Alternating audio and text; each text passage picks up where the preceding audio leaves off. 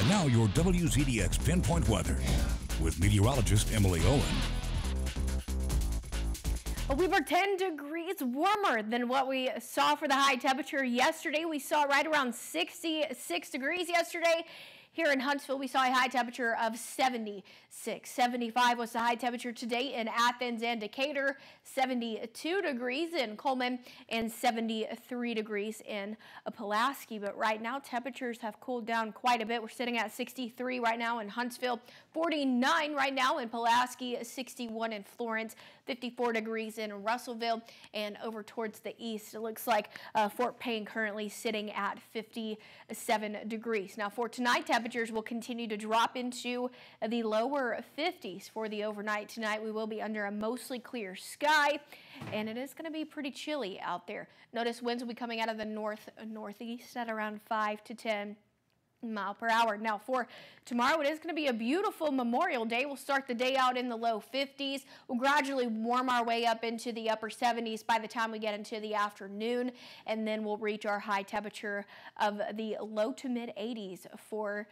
the day tomorrow. Now if you are maybe taking your pet out on a walk tomorrow, it is a good reminder that if the temperature is right around 85 degrees, the concrete feels like 105, and the asphalt is right around 130 degrees.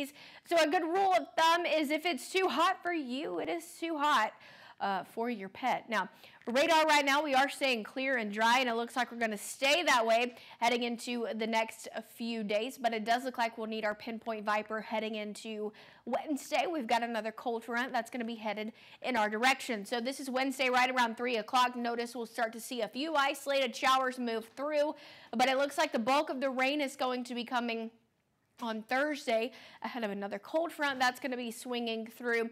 This is when we'll see our more widespread action, and we could even see a few embedded thunderstorms with this. So rain coverage for the next few days looks like this. Monday and Tuesday will remain dry.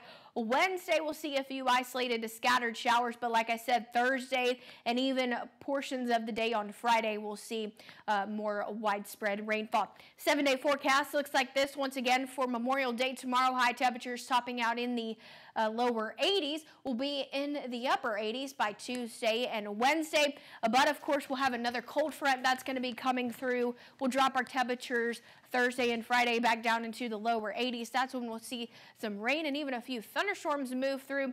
But the good news is by the time we get into next weekend, it looks like we'll see the sun come back out and temperatures will start to warm up once again.